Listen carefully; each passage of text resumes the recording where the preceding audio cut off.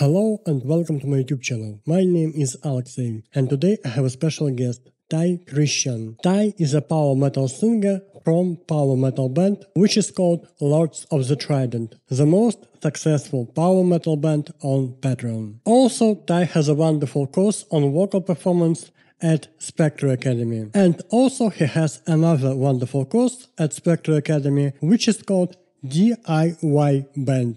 I don't know if you've noticed this, but being in a band is expensive. You need money to print out t-shirt designs. You need money to have someone help you book your tour. You need money for road cases for your instruments, for branding, for recording, and more. And unless you've got one of those hip-hop music video money guns that shoot $100 bills in the air, all of that money is going to have to come out of your pocket.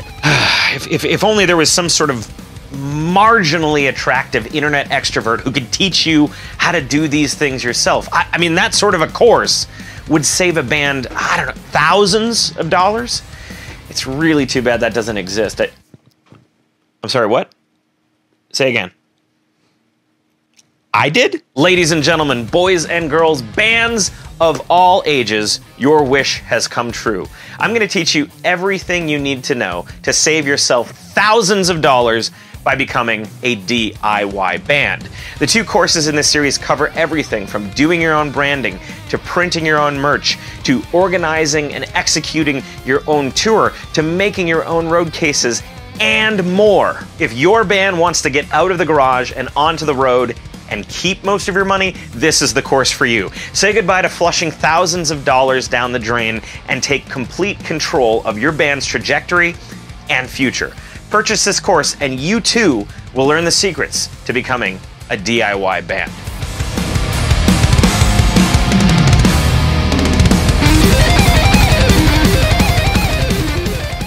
It's a huge honor to have you on my YouTube channel today, Ty. And let's start our interview. So my first question is how you became a power metal singer. Yeah, so I've always been a singer. I've always sang from when I was actually really little. It was apparently annoying at my daycare. I would sing like day oh day like all the time. And so my family, when I was younger, put me into singing lessons. And then when I was in when I was in high school, I started a garage band, and that was more like on the kind of rock and kind of funk side of things. And it wasn't until this band started up in college that I really even had any interest in metal at all. Really, like I was not like a metal guy, kind of going into this. It was more that my roommate was really heavily into metal, and he kind of we made the band.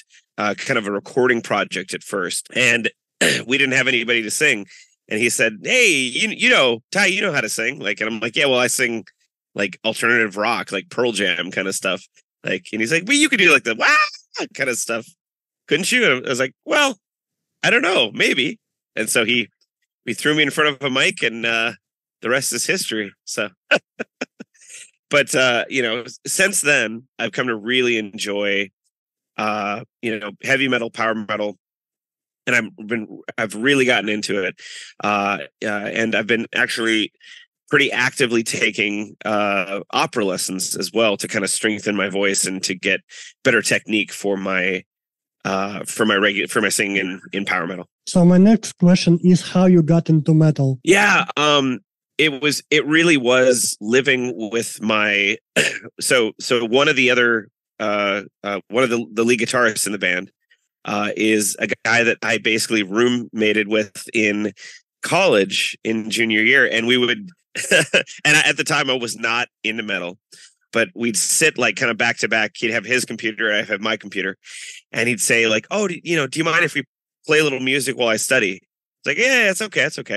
So he'd be playing something, and I'd look back and I'd be like, "Aki, what band is this?" He's like, "Oh, it's Iron Maiden." I'm like, "Oh, okay, this is pretty good," and then Aki, what band is this? "Oh, this is Dio." I really like this, and the more and more that he played for me, the more and more I realized I was like, I think I like metal. I think a lot of people have the idea, a lot of people who are not in the community or who don't like metal initially have the idea that all metal is like angry dudes with long hair and like spikes and like singing like that.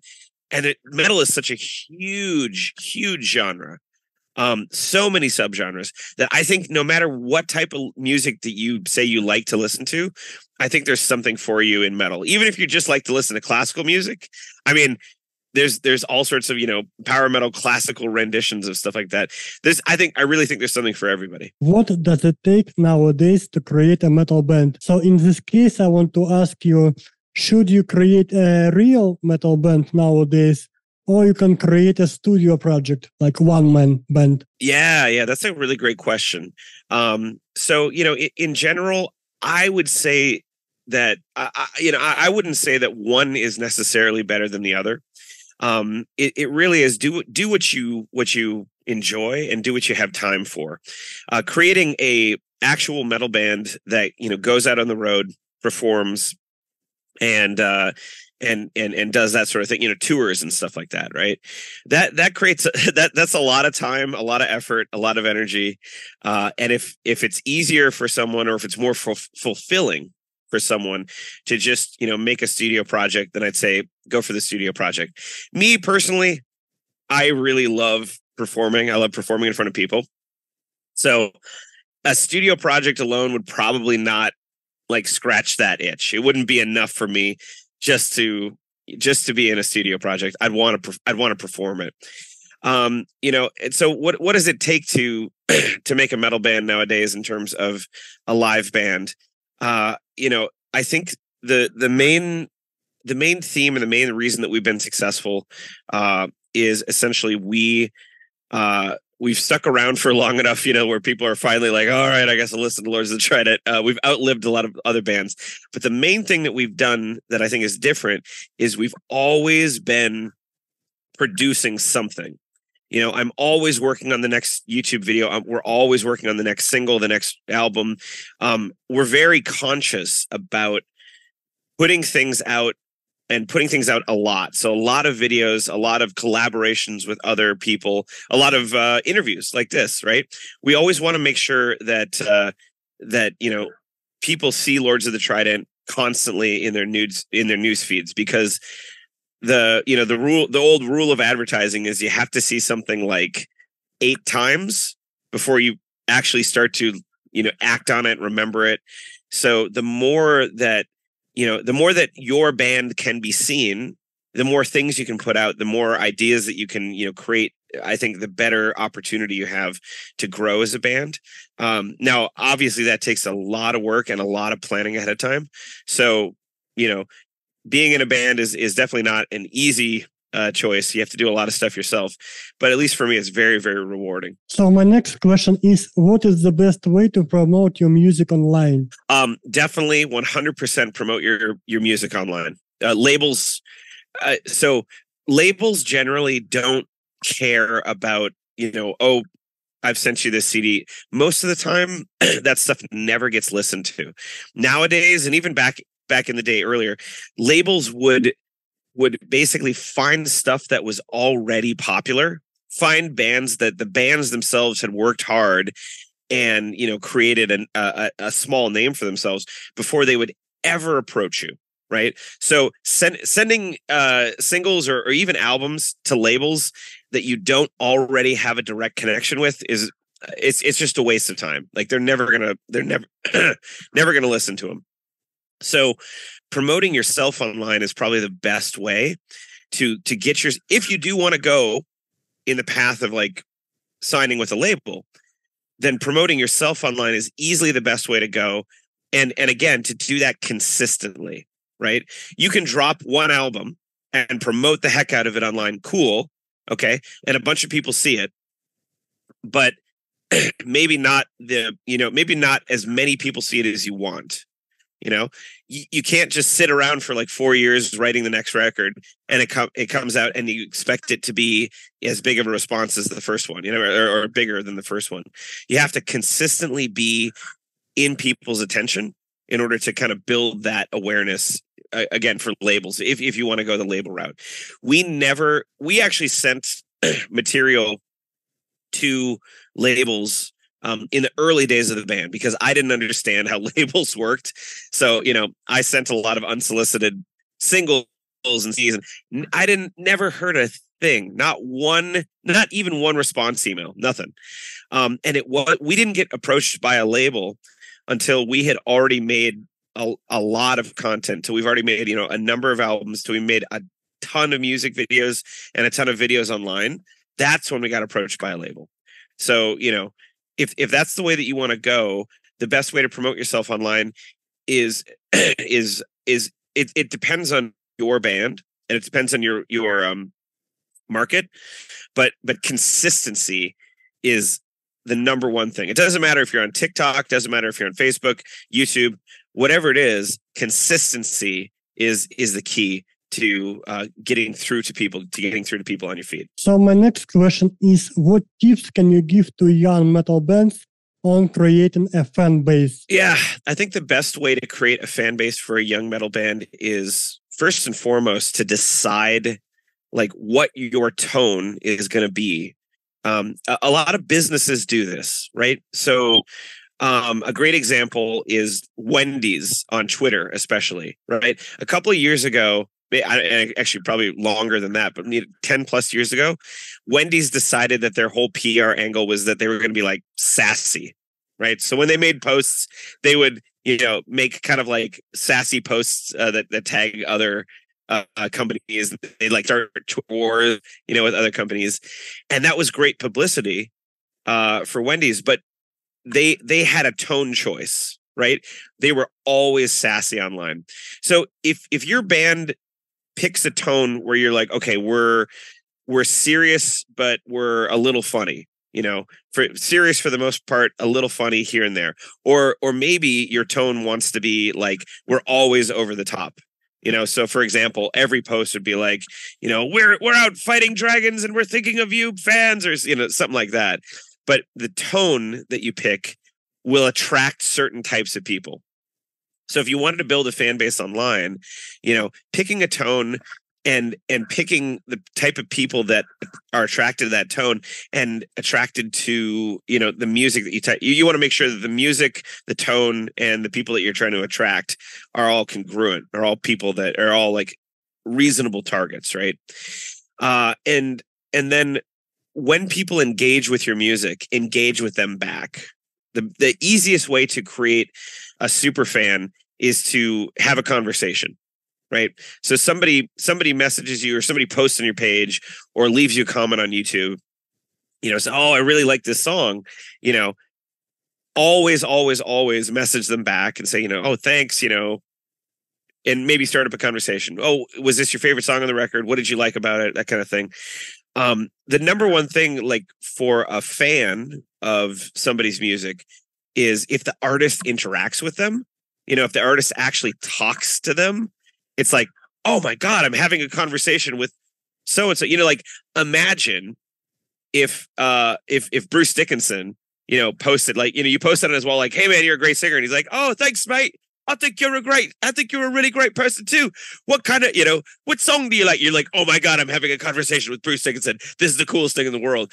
So, if you want to grow super fans and create a fan base that, where one super fan will tell his 5 friends, and then somebody here will tell their 5 friends, and it'll multiply. The best way is that human connection, right? Is to make direct connections with people and to interact with them. And make them feel seen, I think. And then from there, it's really just one person at a time, one show at a time, slowly building that fan base up, and just kind of nurturing the idea that, hey, the fan base can talk to each other. Hey, let's all make friends. Starting a Discord channel is a great way to do that. Like throw a bunch of people in there, and now all of a sudden a bunch of friendships form because everybody's talking together on this shared topic. So yeah, it really is one person at a time.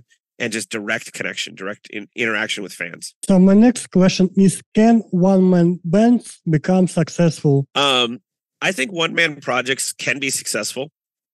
The issue, with one-man projects is that unless you decide that you want to throw together a backing band full of hired guns, full of people that you hire, to go on tour.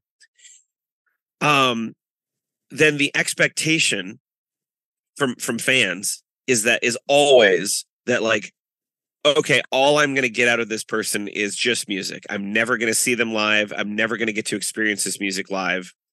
And I think there's, personally, I think there's a little bit of a letdown when that happens.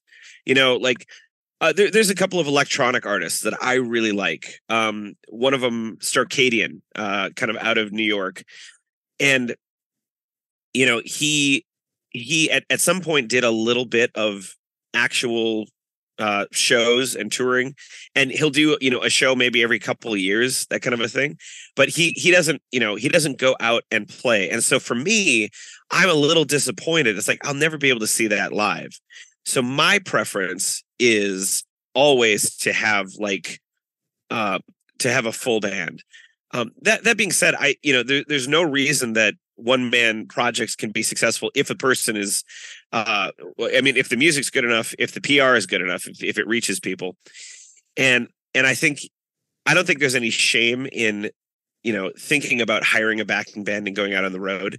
There's a lot of really, the new retro wave kind of genre, there's a lot of one man artists that will do a full back end, go on the road and be successful, reach some more people.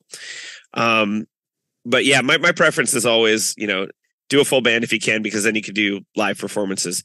If live performances aren't your thing, if you just want to make music and you don't want to play it live, you can be successful. You got to think a lot more closely about your PR campaigns, about how you reach people, and about how you interact. So my next question is how to get a gig on a stage for a young metal band. Yeah, that's a great question. So obviously, for a young metal band, a band just starting out, the first place you're going to need to look is just your own hometown. You're not going to go on tour quite yet, and you really shouldn't go on tour for a while, right? Until you have a little bit more experience under your belt.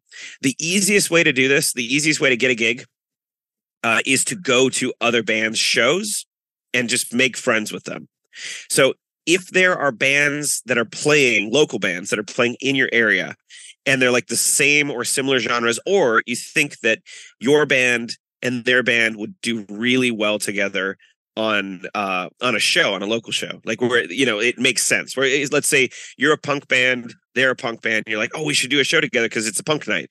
Or you're like a traditional heavy metal band and they're a traditional heavy metal band or something like that, So the easiest way to do it is to go out to the shows, make friends with that band, and then 5 other bands in your city. Just go to all their shows, make sure they see you there, make sure you talk to them, and then let them know, like, hey, I've got a band, and I'd love to put together, like a show, maybe with you and us sometime, and see what they say. And then as a young metal band who doesn't have any following yet, let's say in your city, the best thing you can do is get a bunch of these bands together, like, 2-3 bands, and then add them all to a bill with you. So the way that you do that, and the easiest way is, once these bands all say yes, so like band A says, yeah, let's play a show. Band B says, yeah, let's play a show. You get a date together, and then you go to a venue, or you email a venue, right? And you say, hey, I have my band, this band, this band, and this band all set to go. All we need is a place to play. Because what happens is, I did booking for a while, right? And so what happens is, most young bands will email a place and they say, hey, we want to play a show. And we say, okay, what's the show? Oh, us, and like, maybe you could find some other bands for us to play with. It's like, dude, I don't have time. I've got like 500 emails right now. I can't be the one to find you a band. You've got to go out and do that. And, oh, okay, well, but if somebody came to me and said, hey, I've got these 4 bands, or they've got these 3 bands, we're looking for this night. Now that's an easy way for me to say yes or no. Right. So if the best way for young bands to do this is really, like, get a full bill together, make it very, very easy for somebody to say yes. So, and then the yeses will come. but make sure that they're all local bands to start. Make sure you can pull out, 20, 30 people to start. And don't be afraid of playing a little earlier on, like, say, a Thursday instead of a Friday or Saturday. You're probably not going to get those prime slots right away. So my next question is, what tips can you give to metal musicians on making money? Oh boy, how do you make money in the music industry? Well, let's see. You sell your guitar. I think that's the way to do it. No, the best thing you can do. I see a lot of people that grumble about, like, oh, we only get 0.0005 cents from every Spotify play, and it should be more, and blah blah blah. And there's a lot of artists out there and a lot of new artists out there who refuse to, put their money on streaming. Oh, because they're just gonna rip you off and blah blah blah blah blah. I would tell people, if you want to make money and you want to make consistent money, don't do that. Be careful about falling down that trap. Now, should we get more for digital plays on Spotify or any other different or Deezer or wherever you get Tidal, wherever you get your music?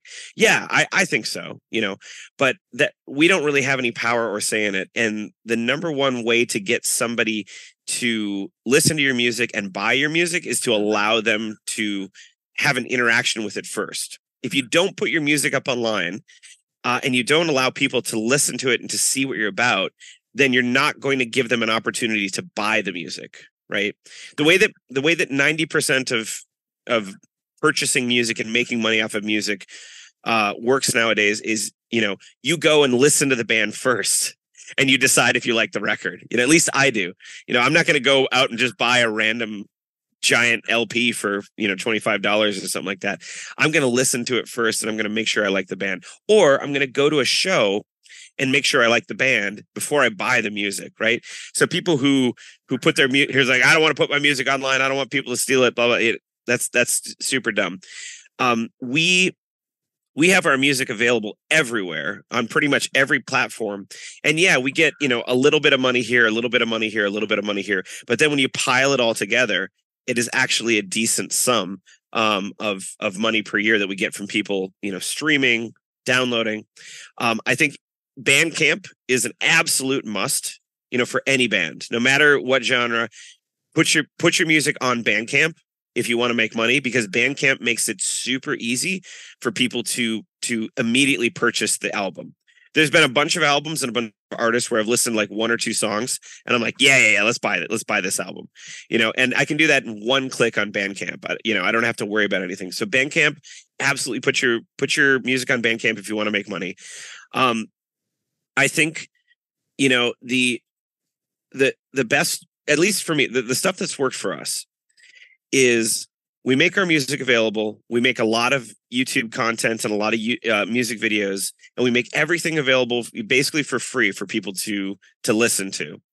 And we just we try to get our music in as many places as possible, use it in as many different ways, so that when people interact with it, it's again that rule of 8 times you have to interact with something before you actually do something. So when they interact with it over and over, they decide, okay, maybe I'll purchase the record, or maybe I really like this album and I'll get the vinyl. And then after that, making money, a lot of it is at your merch booth.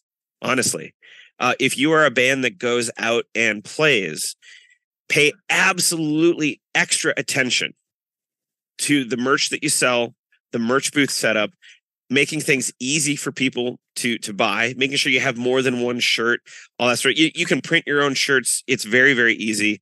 I've got a whole course on like the DIY merch setup at Spectre Academy. So I go into really deep detail on that. But like for an example, we played a show a little while back. There were about 300 people there. We had a $500 guarantee. It was a Madison show, so it was local. We didn't have to travel. It was it was in our hometown. So we got $500 at the door, and there were 300 people there. If we didn't have a killer merch setup, that would have been all we would have made that night. But at the merch booth alone, just at the merch booth, we made $2,000. So we made essentially 4 times at the merch booth what we made at the door. And that always happens. No matter where you are on the road, you'll make $10 at the door and you'll make $100 at the merch booth, right? The merch booth is always 10 times, they're 4 or 5 or 6 times the amount of money comes in that way. So if you're a touring band, or if you're a band that plays live shows and you want to make money, make good merch and pay very close attention to how things are laid out at the merch booth. The last thing I'll say in terms of making money is, once you have, a small fan base, I'd recommend putting together a Patreon for any band, for any project. For people who don't know what Patreon is, it's essentially a fan club that allows you to, give a project or give a creative person, $1 a month, $5 a month, $10 a month, and you get prizes in return. A lot of bands will approach me when I talk about Patreon, and they'll say, oh, I don't think our fan base is big enough, blah, blah, blah, blah, blah. And I tell them, look, you may not have a big fan base now, but Patreon can grow with you.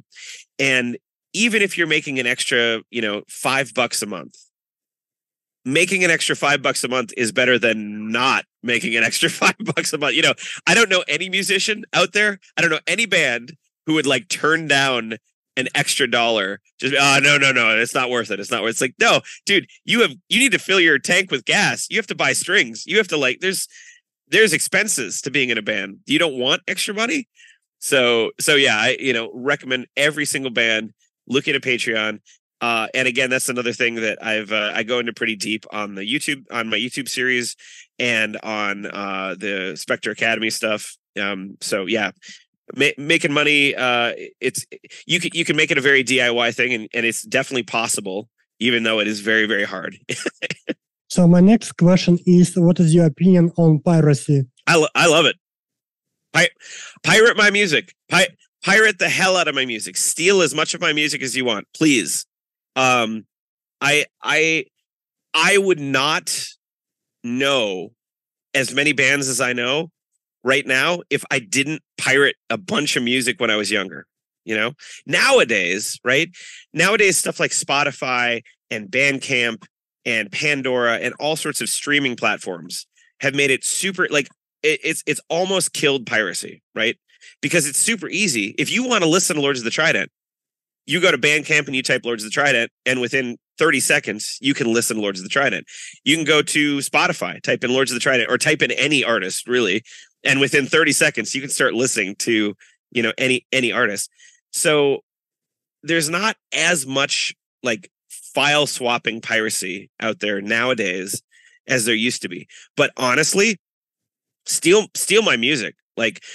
My idea is that the music is not the product, right? I think people nowadays, musicians need to take the idea out of their heads that their music is their product.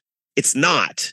What it is their marketing, right? Their music is their marketing. If you've got great music that people want to steal, let them steal it. Because then when they, maybe they steal one record, okay, but then maybe they turn into a super fan and join your Patreon and give you $15 a month. You would have made maybe $10 from somebody legitimately buying your CD instead of stealing it. But now this person has become a super fan, and now they're giving you $15 a month every month, and you're making way more money off of their fandom, and maybe they buy a couple shirts, and maybe they want the patch, and so they make a lot more money. You make a lot more money off of their fandom than you make off of one CD interaction, and it's the same thing with putting your music online. The more opportunity people have to hear it, the more that they will engage with you in other ways and buy your stuff, join your Patreon. So I love piracy. I think people should pirate more. And my final question is, so now we have YouTube and we have different kinds of online academies. And in this case, should you have a sound engineer? Because right now you can learn all about mixing, producing, recording, and mastering yourself online. Yeah, I think it is. It's not imperative that you have a sound engineer to mix your stuff. If you really want to mix your album yourself, you can learn how to do that. I mixed the first 2 records myself, and I didn't know, like, I didn't know anything at all. I didn't take any courses. I barely watched any YouTube videos. I basically just played around, and big surprise, the albums didn't sound super good, you know? So it's not crucial that you have a sound engineer if you want to go that route, but I would very, very, very, very highly recommend that you get a good sound engineer for your recordings.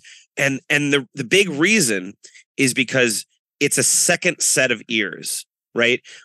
When you're making music, when you're recording the music, and when you're like listening to the music, you're too close to it to really hear it for what it is. You're too close to the songs that you created emotionally to make the right decisions about the mix. And you really want somebody else who has no connection to you other than like you're paying them to do a job to give it to you straight and to make a good mix. Now, you know, just like getting a good tattoo, you have to shop around. You have to listen to people's mixes, and you have to really find somebody who works with you and work with the way that you record and stuff like that. But I would highly, highly, highly recommend finding a good mixing agent instead of mixing it yourself. Not to say that you can't mix it yourself. You can. And there's a lot of people who are really good at that. But I don't trust my own ears with my own music anymore. And I'll only mix something if it's not